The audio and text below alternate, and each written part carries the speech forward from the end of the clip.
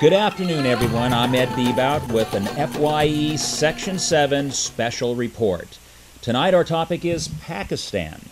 Now, Pakistan is a country that's often in the news, but how much do we really know about the country? Tonight we'll explore it from a wide range of areas. First up is education. Education is a topic we take for granted in the United States, but you'll find that in Pakistan it's a much different situation.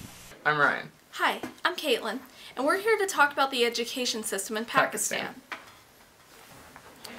Education in the United States is highly valued. It is required by law to attend school until age 18. Most jobs in today's economy require a college degree, and we as citizens of all genders get the opportunity to attend college and earn a degree. The annual spending budget on education within the U.S. is 5.4%. In Pakistan, 3 million girls are out of school, and the Pakistani government spends 2.3% of their budget on education. In some places, like the Swat Valley, it was required by law for girls not to attend school. Only about half of Pakistan's population is able to secure an adequate nutritional intake, and only about half of the population is literate.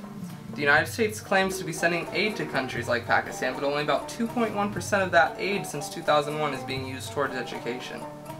How the education system is set up is similar in some ways to ours, but different once you get past middle school.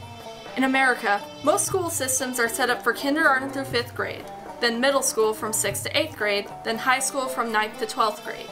In Pakistan, primary education is called junior school, which is grade 1 through 5. After that, children attend middle school from 6th to 8th grade. During middle school, this is where the divide occurs between the genders, and single-sex education becomes more predominant. After middle school, the child attends secondary school starting at 9th grade and lasting 4 years.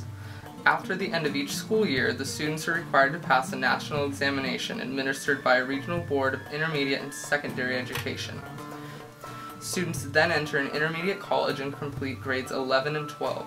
Upon completion of each of these 2 grades, they again take these tests, and when successful, they get their certificate, or HSC.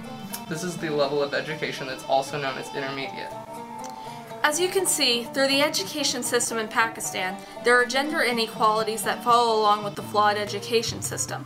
Also, women are seen as a lesser person compared to men in the Pakistani nation. Women are mostly subjected into staying at the home all day and raising the family. The man is supposed to bring in all the income for the house and be the only one in the house with an education. In Pakistan today, 2/3 of the girls' population is out of school. That's 3 million girls who are uneducated in Pakistan. There are women's rights like Malala who advocate for women's education. Malala is a girl that was shot by the Taliban when she was 15, but luckily she survived the attack and continues to fight for equality. But in most parts of the country, the only jobs that women receive are domestic. Their sole role is to be a mom and raise their children. Pakistan was named the 2nd worst country to live in if you were a female in the world. They were ranked this way on the basis of their education system and the job market for women. Pakistan is going to face many challenges in the future if 2/3 of their female population cannot read or write. This is why female activists like Malala are important to their culture. Adult illiteracy rate is 53% among all people, but only 79% of the males ages 15 through 24 are literate in Pakistan. And only 61% of females ages 15 through 24 are literate. The percentage of male students that attend secondary school is only 34%, and the percentage of female students that attend secondary school is even less at 28%. One of the biggest areas of contention between the United States and Pakistan is culture. Quite frankly, we know very little about their culture.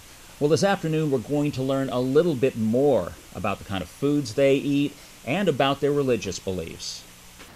Well, hello everyone. Today I'm going to teach you about the religions that are practiced within Pakistan, as well as what their traditions are. Most people believe in one God, as well as that Muhammad was the final messenger for him. Islam is derived from the Judeo-Christian tradition and regards Abraham, and Jesus, Isa, and recognizes the validity of the Old Testament and the New Testament. Pakistani cuisine is a refined blend of various regional cooking traditions of South Asia. Pakistani cuisine is very similar to North Indian cuisine, but incorporates noticeable Afghan, Central Asian, and Middle Eastern influences. Kelly. I'm Jeff. And this is Cooking with Section 7. So these are the spices. We're gonna add a little bit of salt, a little bit of pepper, and a little bit of chili powder.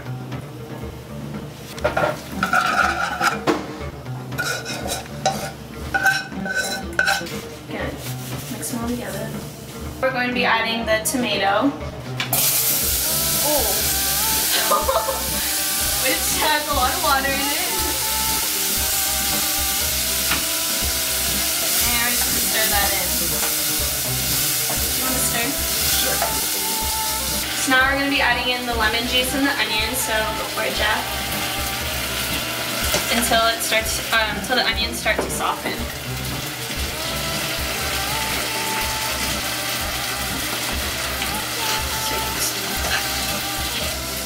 And last but not least, we're gonna add chickpeas to the meal. And chicken.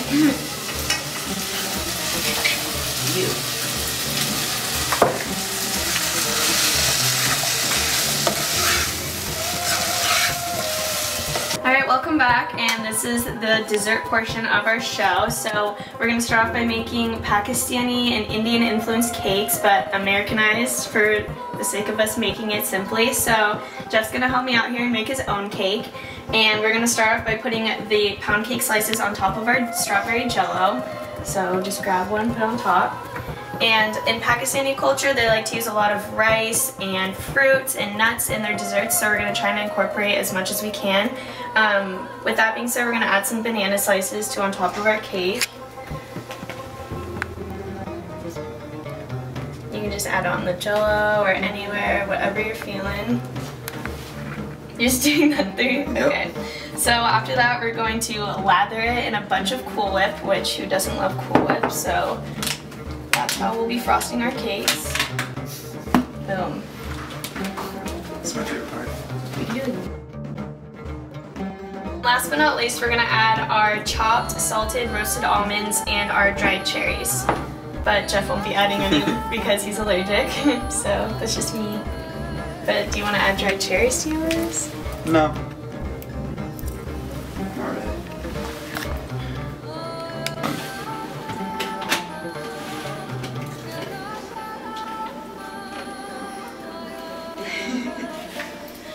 Pakistan has an interesting place on the world stage. First of all, it's a nuclear power, which many people don't know. Also, it's a country that is supposedly an ally of the United States. But that relationship is far from tension-free. In this segment, we're going to look a little bit at the ups and downs between the U.S. and Pakistan. Hi, I'm Sarah Fishback. Hi, I'm Caitlin Quinn. The U.S. and Pakistan have a very complex and historical relationship. In October of 1947, Pakistan declared independence from Britain and began interacting with the U.S. And during the Cold War, the U.S. and Pakistan were two allied powers against the USSR.